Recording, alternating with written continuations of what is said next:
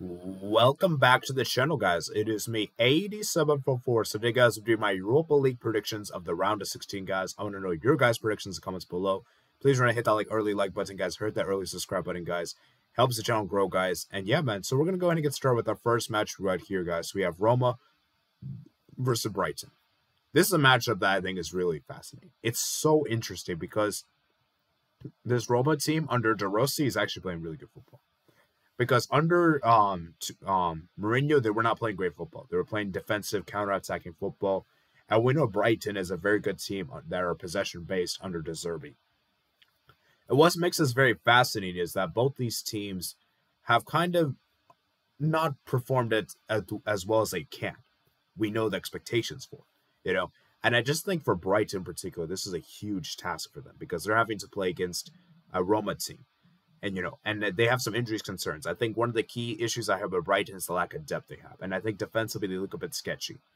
De Zerbi, And it's difficult to call a winner for this one, but I had to make a prediction. And I have to go with Brighton. Because as good as Roma are, I feel like for me, Roma is just, they don't have enough quality for me. I don't think Roma have enough quality compared to Brighton. I think Brighton is just a better team all around, and I just feel like Roma just have the better individual players. But I think Brighton actually are better as a collective unit than Roma. So for that reason, I have Brighton to advance. But who knows? Roma could definitely do it. I wouldn't be surprised. I think it's going to be tight. This one. Next up, it is Sparta Prague versus Liverpool. Sparta Prague, man. Like, shout out to Sparta Prague because what they did in the group, what they did against Galatasaray was commendable. The fact that they managed to obliterate Galatasaray 4-1 is amazing. And that Persaido guy is such a brilliant fullback. I mean, the guy was scoring screamers. I mean, the guy was unbelievable. And then their striker, Kuchta, I think it is. He was also fantastic, scored the header as well.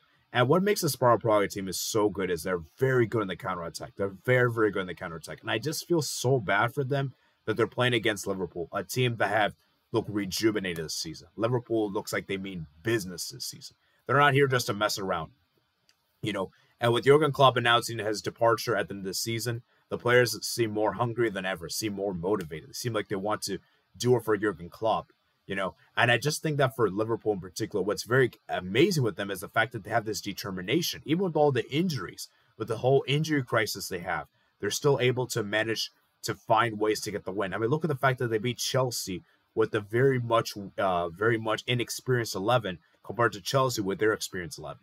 So I just think for Liverpool, man, it's very, very fascinating for me. Now, I will say this, though, for Liverpool, is that how much the injuries are going to affect this one. Are they going to just push the Europa League out the window and just go all in for the Premier League and the FA Cup? Because if I'm Jurgen Klopp, I want to go for all trophies. I think Jurgen Klopp you should go all in for all trophies because I just think for me, this is such a great season to potentially win a quadruple, and it would be amazing. So it's a difficult one to call because I don't know how Liverpool are going to prioritize this. Because if Liverpool do not prioritize this, then Sparta Prague have a great chance. Because Sparta Prague, we know, are very good in the counterattack and everything. What makes me concerned for Sparta Prague is the second leg is at Anfield. The second leg is at Anfield. And that is what makes it very concerning. Is that can Sparta Prague manage to get a result at Anfield? I don't know. I would probably say no.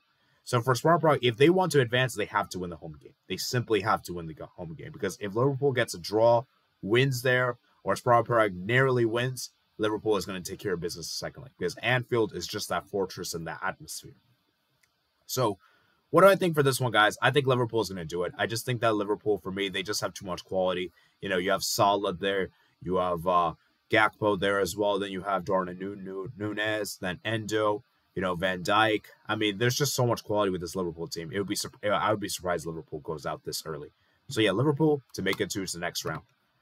Next one we have here, it is Milan versus Sparta Prague. Milan, man, they are looking fantastic as a team. They're looking amazing. That attacking front line they have is incredible. Giroud, Pulisic, Chukwueze, Leao, it's stacked.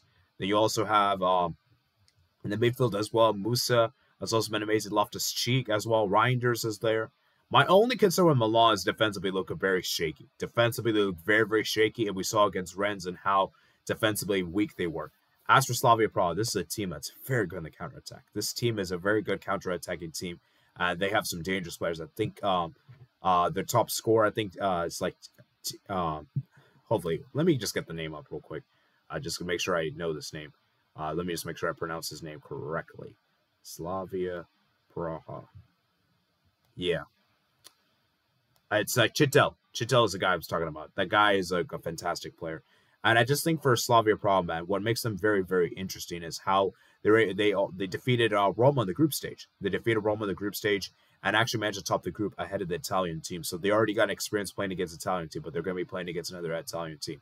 So for Milan, let's be real, they should be doing this. They're the heavy favorites. I would be surprised if Milan don't do this. Milan should be making the next round of the Europa League. Moving on, we have Sporting versus Atalanta. This is the huge matchup of the round, man. And we already saw this matchup took place in the group stage where Atalanta actually triumphed and actually managed to get 4 points against Sporting. Sporting this season have been amazing. Ruben Almiron has done a fantastic job with the team. The team is looking amazing. They're doing so well. I believe they're actually top of the Portugal Liga. Actually, let me just quickly double check here. Are they top of Portugal Liga at this current moment? Because that's very, very interesting. Let me just check that right there real quickly. Sporting. I believe they're top, right? No, sorry. They're second place. Only 2 points behind Benfica.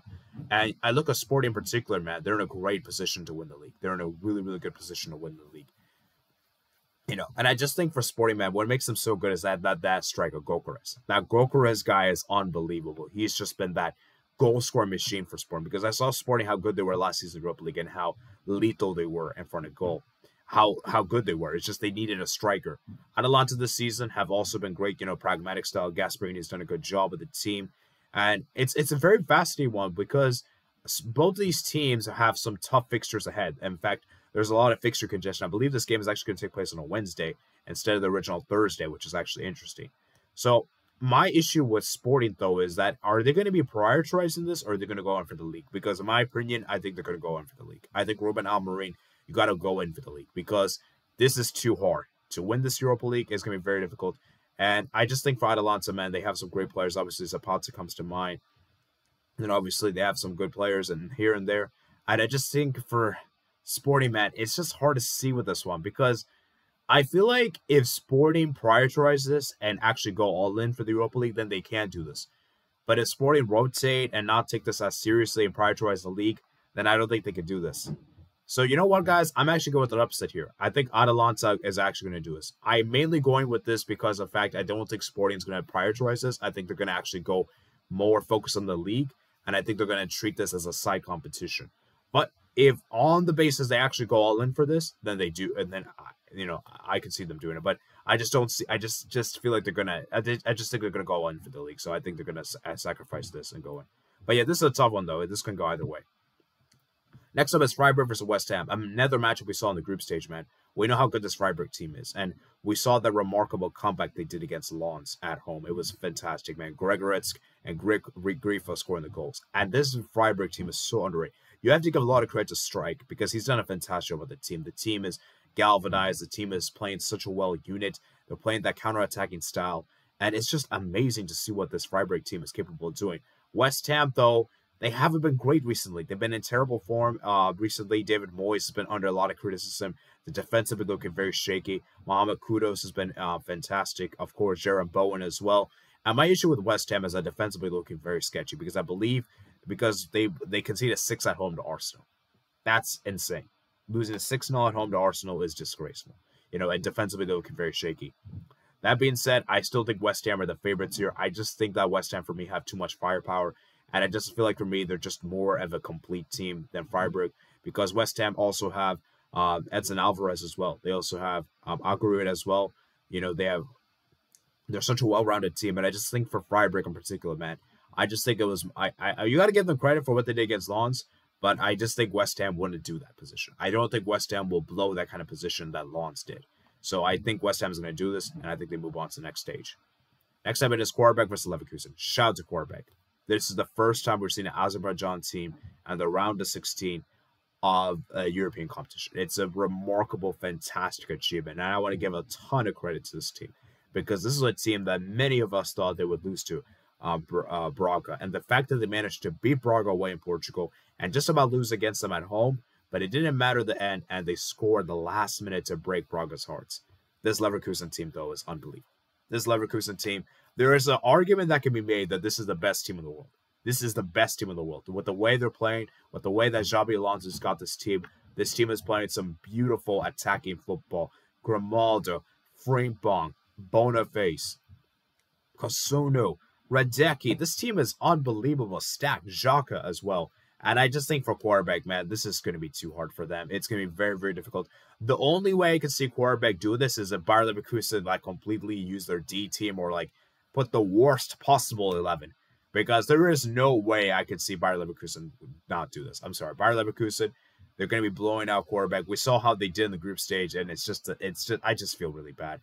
I will say this, though. Qarabag did put up a great fight against Leverkusen, I believe, at home. And I think it was only a 1-0 win for Leverkusen. But keep in mind, Leverkusen did rotate. So I just think for Leverkusen, man, they're the heavy favorites. They should be able to move on. And for Qarabag, man, I feel really bad because this is a very difficult matchup. Next up is Marseille versus Villarreal. This is what I call the two disappointments of the season. Marseille this season have been very, very underwhelming.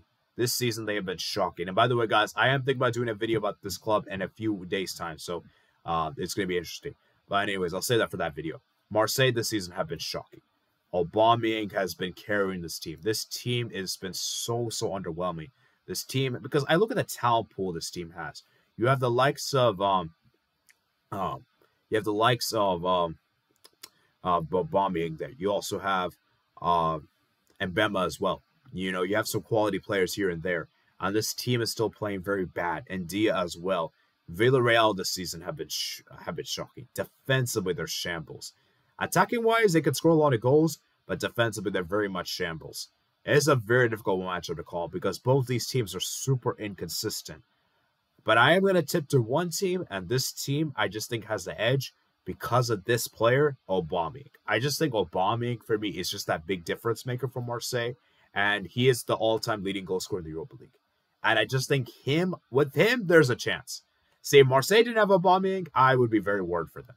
So Marseille, I am going to go for them to advance, but man, it's going to be tight. I could see this go to extra time, potentially even penalties. And so Marseille, you better win at France, because if you have to go into a situation where you have to win in Spain, that's going to be tricky. That's going to be tricky. So Marseille, I'm going to go for them to advance, but man, that's tight. The final match we got here is Benfica versus Rangers. Guys, I'm sorry to say, Benfica were abysmal against Toulouse. They were abysmal. Across both games, I was unimpressed. This Benfica team looked very, very underwhelming. I was so uninspired. And I look at this team, that the talent pool this team has.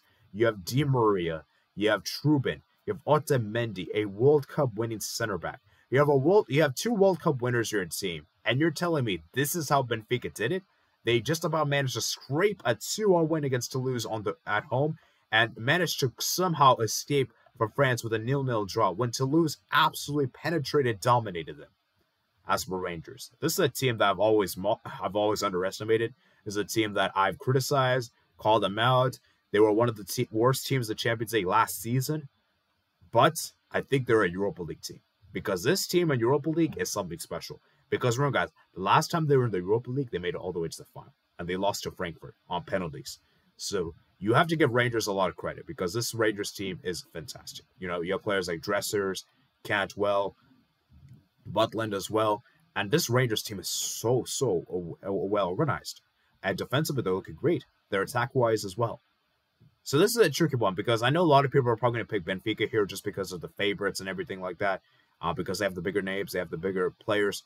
But I'm actually going with Rangers. I've been more impressed with Rangers than I have with Benfica this season, and I'm going to go with Rangers to advance. So that's my Europa League predictions for you guys. I hope you guys did enjoy. We should be in for a tasty round, man. So let me know what you guys think in the comments below. Please remember to like and subscribe. And yeah, I'll see you guys later, man. Peace out.